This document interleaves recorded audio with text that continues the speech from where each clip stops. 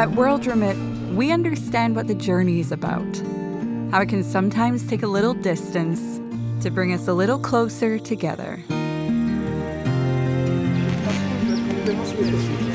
With ways to save more when you send more, WorldRemit is here for you, so you can be there for them. Hello and welcome back to another episode of the Akwaaba Talk Show. My name is MZDRU, your hostess with the mostest, and yes, indeed, today we're going to be getting into talks or conversations with yet another celebrity artist, someone that you have requested. Firstly, we need to give a massive shout out and thank you to our sponsors, WorldRemit, Silicon House Productions, and of course with Akwaaba UK. Now, you already know here on the talk show, we get deep, personal, and interactive. We want you guys to get interactive, send in your messages, let us know your thoughts, let us know your questions, and of course, I'll do my best to try and answer them. The handle is running across the screen right there, so make sure you get your questions in. So today, our special guest that I'm going to be getting into talks with is a very, very deep high life artist that I'm sure a lot of you have been singing along to, dancing along to, the hall parties when you were thinking about throwbacks. Yes, indeed, you guessed it. Our guest for today is none other than Mr. Ofori Amponsah. Yo, what's up? Hello. Hi, sweetheart. How are you? Yeah, I'm doing fine. I'm okay. You're good? I'm very good. It's been a while. It's been a while since we've heard from you. Right. Music. Tell us, what's been going on?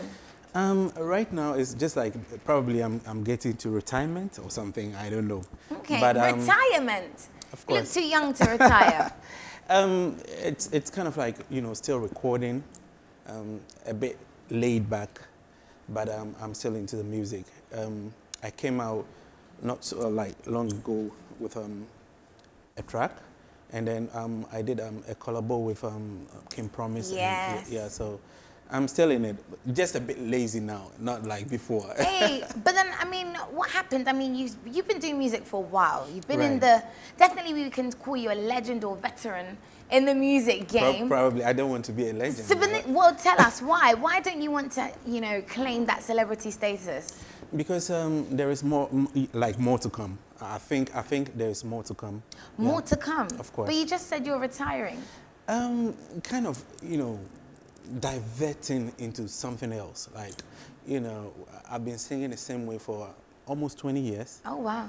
Yeah. So probably I'm thinking about digressing a bit. Okay, into so what kind of it's part? the same music, but probably not like I Not used to high sing. life. Actually, I don't know. I don't call my music high life. I just call it music because it just comes out of me. Ooh. So I don't know whether I'm singing high life or anything. Okay. But I have my roots in high life. I love high life. It's one of the best songs, genres in the world. That's what I say. So it's kind of, if I'm high life, then it's okay. Okay. Yeah, it doesn't matter. So then, you just said that how sometimes the music just comes out of you. If it's high life, then it's high life. So what would you say inspires your music? How long does it even take you to write a song?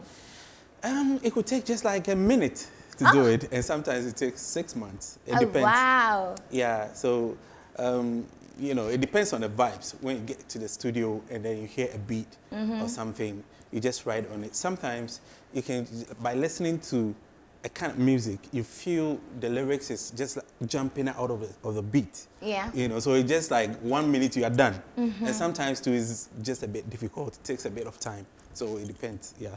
Wow. Yeah. 20 years in the music scene. Of course, your journey has been interesting. There's been ups and downs. Right. What has been the lowest point of your music industry? My lowest point, I actually don't give up easily. Okay. So I don't have lowest point, but I do have, sometimes it becomes like something like a testimonial, like something that you can just share with other people. Yeah.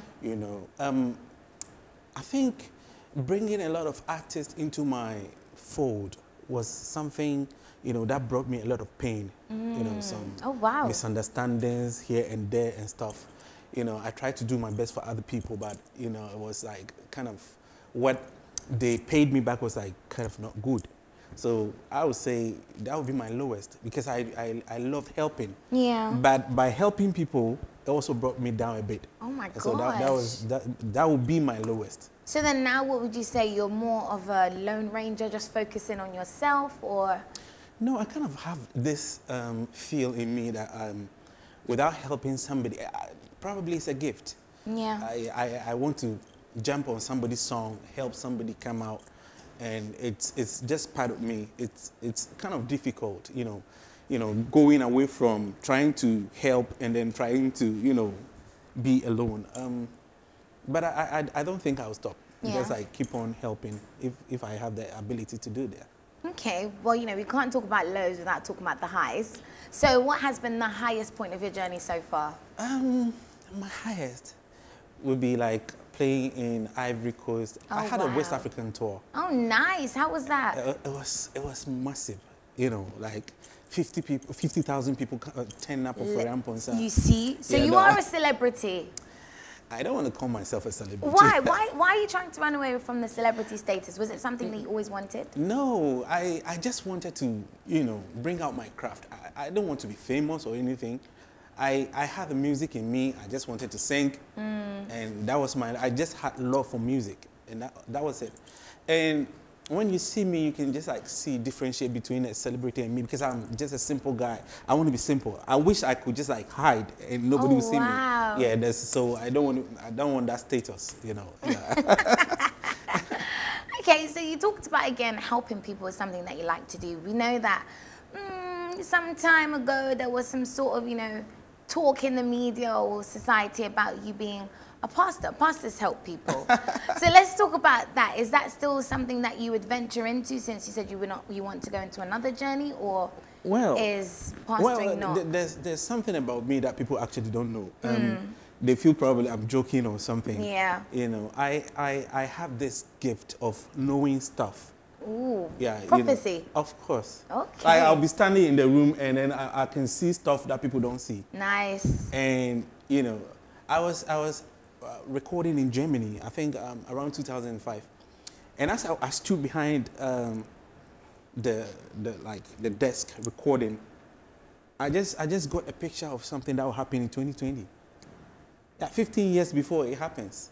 What? Yeah. So then you knew it was going to happen Of in course. 2020. You just knew it was going to happen Of in course. the future. Of course. Whoa. Of course. And what was it? Do you mind sharing? Okay, so this is what I saw. I just saw some kind of something in the realm, in the spirit. You know, musicians are sometimes called prophets. You know, somebody like Bob Marley was a prophet. Oh, wow. Because musicians are spiritual people. Whenever you just like seclude yourself from other people, you just like you tap into the divine somehow. You know, so that's a gift I carry. I'll just be sitting here in the room and I could just see somebody who is sick. Of course. Like, but are you just like able that. to heal them? I don't have the ability. It's when it is like, you know, revealed to you. You have to you know, tread carefully when you receive such prophecies. I mean, like Joseph in the Bible. I think people actually don't know. I got into this before I became Ofori Amponsah. Oh, you were a prophet before. I'm a church boy. Ah, we liked a church boy that went to do High Life and then course. came back. Of course. For me, my understanding about when I was in church, my understanding was different. You know, but by, you know, delving deep into the spirit and then, you know, reading books about prophets and stuff, my mind kind of changed a bit. It shifted a bit from, you know, the normal church person in me. I'm quite different from them, but I still believe in God. I still believe in Jesus. I won't run away from it. I still believe. Yeah. But because I have also gone around the world and seen stuff, my understanding is quite different. Wow. Yeah, just different. That's deep. For me, I was sitting just right behind my TV watching the American elections, and I saw people prophesy like whatever. Joe Biden? No, Trump is going to win. Hey. Trump is going to win. And then I had a different thing. I saw Joe Biden, and this is, I'm saying this prophecy here. Because I saw two groups of people, and everybody wanted Joe Biden to go his or her, like, you know, just a different direction. But the man was at the center, moving towards them. People were just following. And I woke up and said, Joe Biden is going to win this election. And nobody believed it. Eesh. So you shared it with people and you told them? Of course. There are a lot of things that if I say over here, it's like, it would be like, you know, that's my gift. Yeah. It's just like singing. It comes naturally to me. Yeah, so. So how would you use your gift then? I mean, what is your personal prayer life like? Are you in constant communication with God all the time, or it just when you get these prophecies then you pray? I kind of just, I don't give myself the chance. I see myself like, you know, the bad boy who ran away from God. You know, hey, prodigal son. Of course, but I still love him. I wake up every day, every morning praying. I don't stop. I never stop praying. You know, so there is a constant communication, but there are still some things that I feel I'm struggling with. Yeah. You know, that's why probably I cannot just like stand up to preach, because I fornicate, do bad things. You know, I don't want to say it here. The secret is safe with me, okay? Oh, wow. Okay, so you don't go to church as much, but God still speaks to you via prophecy and all of these different things. This is what is so nice about God. I mean, if how the church is presenting God was that, then we are all dead. You know, but I don't believe that presentation is quite right. He still loves us. It doesn't matter what we go through. And I don't believe God is there just like to whip you when you get it wrong. You know, he's still, you know, crying for us. And that's I feel it's a loving God. He's a loving God. Yeah. That's what not the presentation of the church, what the church is actually presenting. Yeah. I like that. I like that. Let's talk a little bit more about your music. How were you affected by COVID? Well, I was expecting something big. You know, 2019, somebody asked me, Ofori, you had a prophecy that 2020 something is going to happen. Is it still going to happen? I said, it's coming. Ooh. You know, and for me, people who are very close to me know if I say something. Like the gift of prophecy is on me. I just, you know, it's like singing. It comes naturally, you know. So I already knew what was about to happen in this world, and there is a shift in the spiritual realms. Oof, there's just receive it. I claim that one. I think so. There's just like, you know, a shift, and anytime there's a shift, there's the old going away and a new thing arising out of the old. So that's what I see. Wow, you seem to really be in touch with the spiritual side. I'm confused as to why you stopped the preaching. No, I actually didn't stop. I felt it wasn't the right time. That's fine. And I also had love for my music. I was kind of torn between, you know. So would you ever consider doing gospel music then? No, not at all. Why? Because I probably if I'm standing in church or like worshiping or something, it's okay. But to sing gospel music is not my line. I don't think. Why do you think gospel music isn't thriving, or? No, not actually. But you know, this thing comes out naturally, and so what comes to you is what you give it out. You just give out what you have. So if you don't have it, you don't force yourself to do it.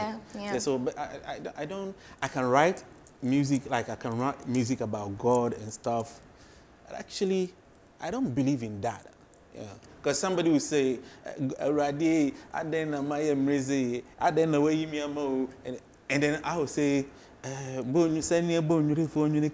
I'm singing better than the person. Oh my God. Of course. I'm saying I'm doing better than the person because they are not saying, it's not gospel.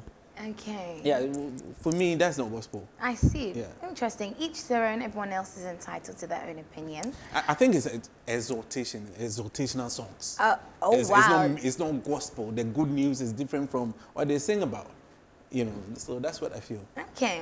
Yeah. Nice. You have a recent collaboration with King Promise. Yeah. Tell me how that came about then. Well, we just met at a show in Kumasi, and kind of I was listening to him. He kind of had a different kind of voice and stuff. I actually don't know why we're not, you know, pushing this guy, because I think he's one of the best. Oh, King I mean, Promise has got real fans. you know, He's got a whole load of people. And so that when we met, it supporting was him. like, come on, why don't we do something? Nice. So we just came back to Accra and got into the studio. And Yeah. So. How did you find working with him? He's an amazing guy. We just got into the studio, and you know, I started recording. When I had a feel, I'll just record without stopping. And so I did it, and then I stopped, and then he also did it without stopping. Look it was at like, that. come on, Eesh. he's actually there. Talent. Seriously talented, extra talented. Well, I know you've done a few collaborations with quite a few artists. Who else is next on your to-do list? Probably I'll go for Adina.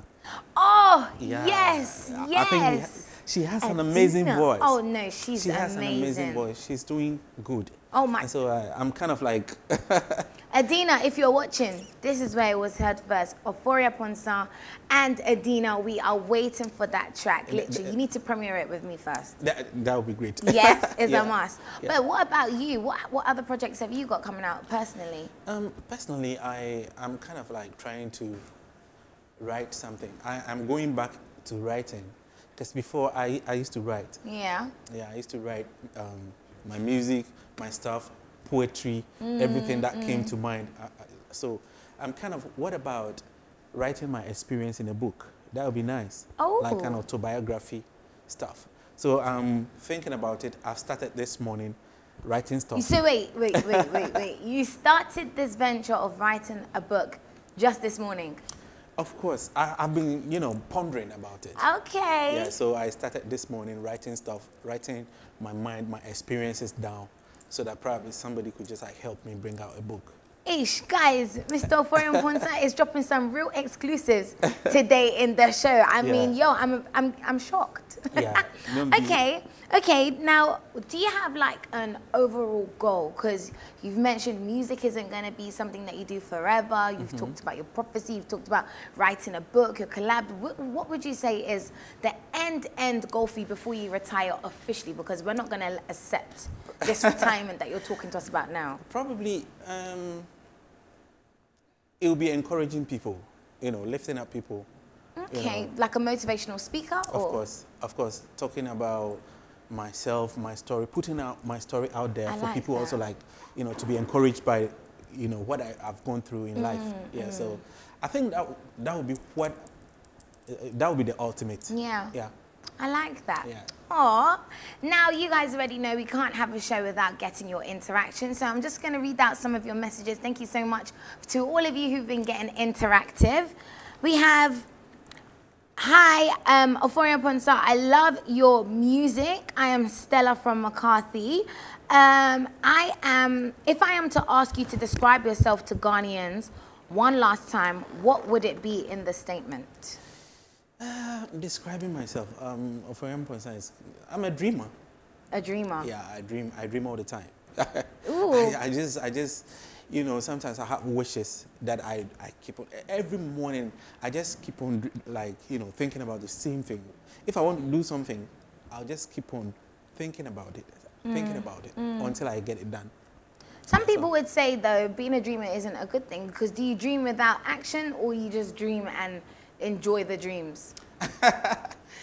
I mean, yeah, the music that you're hearing is part of the dreams. Oh, I like that. Yeah, so the music that people are hearing, listening to, I started when I was 12. Oh, what? Of course, and I started dreaming about it, like trying to be. One day I was going to school, I think I was in Form 1 or something. Okay. And I got to the station, there was this man talking about money, and he can double your money. And I was a kid. I was just like watching the person. I wish I doubled my money and just go into the studio, record music, and get famous or something. So I started by just dreaming this kind of dreams. And this is where and you are I now. put these dreams out. I made sure I recorded the songs that I was listening inside, and then the rest is history. The rest is history. We like that. We like that. Hi, Ofori. Do you have any upcoming songs? Yeah, I do. Right now, what I do is like I just record and put it on my handle, like on the internet. I don't just like, have time going about promoting. I just put it down there. Already, I have a lot of songs still playing. You play Oju today, it's like it was recorded yesterday. So I feel, Ofori Amponsah is just like still out there. People are playing the music. Radio stations are still, They are. So they are. It's kind of like I put it on my handle, and you can listen. Look at that. And some of your music is actually timeless. I mean, young people today are still vibing, dancing with it. You have the older generation that are still singing along. So well done to you, actually, making that kind of music. I think it comes by doing the right thing, following the right channel, and then listening to the superstars. Like yesterday, I was listening to Michael Jackson's song. I was kind of speechless. I was crying. I was like, wow, this is crazy. So talented. Yeah. So you have to, raise your bar a bit to the best. You have to be among the best. What is coming right now is like, people singing, recording songs, and it flies away just like that. It's a hit today, tomorrow it's just gone. And some of my songs are playing for the last 20 years. Yeah. Just playing, so the work that goes into just recording the right guys to record is very important. Right now it's like everybody can just like get into his room and record something. So the technical side is a bit lacking when it comes to the music of nowadays. It's true. It's true.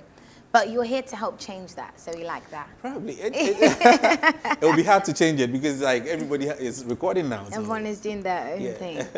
Okay, last one. As an artist, do you think it is a good thing for other artists to throw their support behind political parties? You mentioned, knowing that Biden was going to win. So what about within your own country? Well, I think it's a good thing and a bad thing. The good thing is like we have to be politically involved. It's our country. We are part of the country. We are part of society. So it's not a bad thing, going after, a political party or, affiliating yourself with somebody. But the bad thing is like it can affect your own personal business. This like we are not grown in the when it comes to democracy. We are not grown as a country. Yeah. So that is the negative side of it. But you can help, but being involved in the politics of the society. Yeah. I mean, you're part of it. So. Well, guys, that, of course, was the one and only Ofori Amponsah. I mean, is there anything that you would like to tell your fans that are watching, your last words or messages or advice to people who look up to you? Well, what I would say is, like, if you have a dream, just keep believing. And just, you stand up and you run. In the morning, you stand up and you run. You do your stuff. You write your stuff. You just, go into whatever you want to do. It doesn't matter. For me, I don't work with money. Money will come along the way. Yeah. When you just like put yourself, you immerse yourself in anything. You just immerse yourself, just be that thing. And then people will come watching, looking for you. Look at that. Yeah, so it's about time that people start believing there are people around the world, they have stuff, they have good voices, they have good music, but kind of like stuck because they think it's money that's going to help them grow, but it's not money. No. Immerse yourself in your craft. Yeah. And then somebody will discover you, and then the rest will be history. Hey, wise words from the man himself. Once again, thank you guys so much for tuning in to yet another episode of the Akwaaba Talk Show. My name is MZDRU. I am your official hostess with the mostest. Catch me on Instagram, that's MZDRU_. And we would like to give another thank you to our sponsors. Without them, we wouldn't be here today. So Silicon House Productions, WorldRemit, and of course, Akwaaba UK. See you guys on the other side.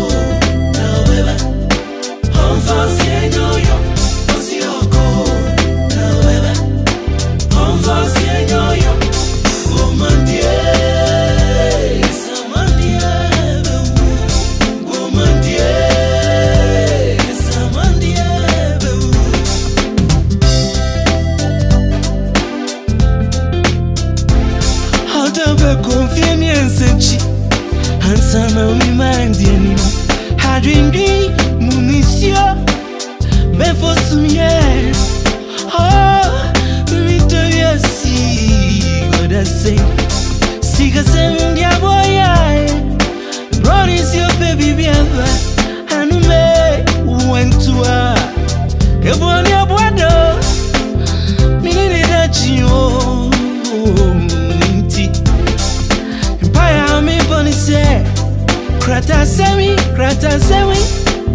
I shall know baby Dinin satu yesu Video bonia tumpenatifi Empire me boni say Ready for come juju Wait yek media for you Maybe all don't come over Maybe all that baby Maybe all don't come over Oh baby Maybe all don't come over Maybe all that team You're gone from a bed for me Now my daily Hot to be jam, what's here Hot to be jam, you come What's your cool Now baby I'm fancy yo What's your cool Now baby I'm fancy yo Woman dear Someone dear Woman dear Someone dear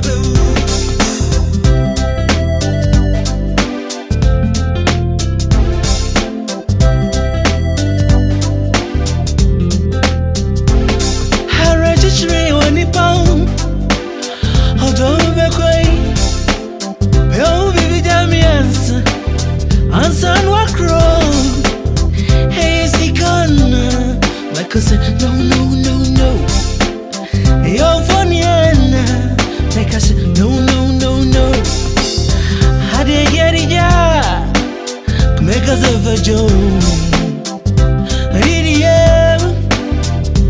need you Hold on here I need you I need you I need you I need you I need you I can never stand You're grown from a bed for me Now my daily Hot to be jam, what's here Hot to be jam, you come What's your goal Now baby I'm fancy yo What's your goal Now baby I'm fancy yo Woman dear Someone dear Woman dear Someone dear You're gone from a bed for me Now my daily Hot to be jam, what's here Hot to be jam, you come What's your goal Now baby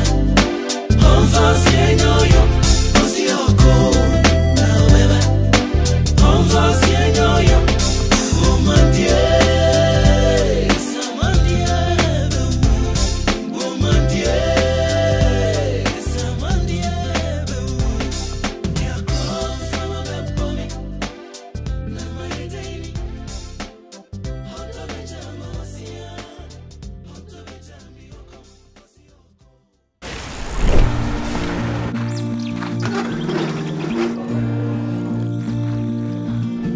At WorldRemit, we understand what the journey is about, how it can sometimes take a little distance to bring us a little closer together. With ways to save more when you send more, WorldRemit is here for you, so you can be there for them.